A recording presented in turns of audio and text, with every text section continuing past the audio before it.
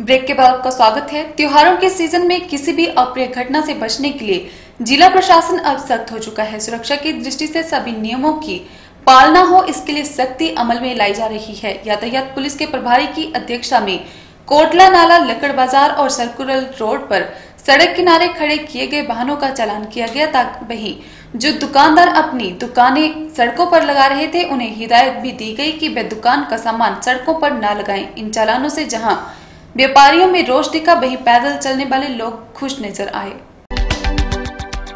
त्योहारों के सीजन में किसी भी अप्रिय घटना से बचने के लिए जिला प्रशासन अब सख्त हो चुका है।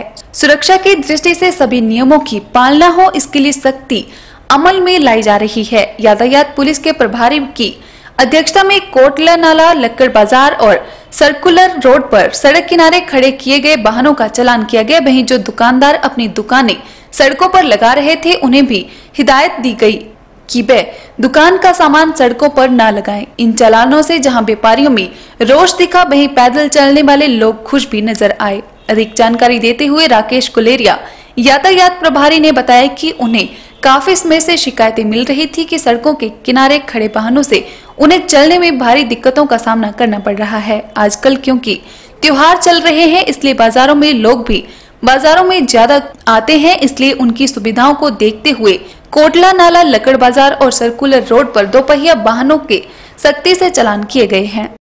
कोटला नाला से लेकर लक्कड़ बाजार, सर्कुलर रोड, इस पर लोगों ने जो है काफी अवैध पार्किंग कर रखी है अपनी दुकानों के सामने, जिससे लोगों को आने जाने में काफी असुविधा पैदा हो रही है। जो पैदल लोग चले हुए हैं, वो लोगों का भी कहना है कि हम लोग पैदल कहाँ कैसे चलें, तो जिस कारण को उस ध्यान को रखते हुए लोगों इस कारण से जो अपनी अपनी दुकानों के सामने लोगों ने अवैध पार्किंग कर रखी है, इस कारण से ये चालान किए गए हैं। लक्कड़ बाजार, जेडा चौक और ऊपर को जो भी सर्कुलर रोड है, यहाँ पे चालान किए गए हैं। आज लोगों को ध्यान में रखते हुए, लोगों की सुविधा को ध्यान में रखते हुए या त्योहारी डे को ध्यान में रखते हुए इन चीज़ों का चालान जो है एमबी एक्ट में चालान किए गए। बिल्कुल, जो जिनके ऑफिस हैं वो ऑफिस, जिसके भी ऑफिस है, वो अपने ऑफिस में अधिकारियों को बोले कि हमें पार्किंग दें, रोड पे अवैध पार्किंग नहीं मान्य है।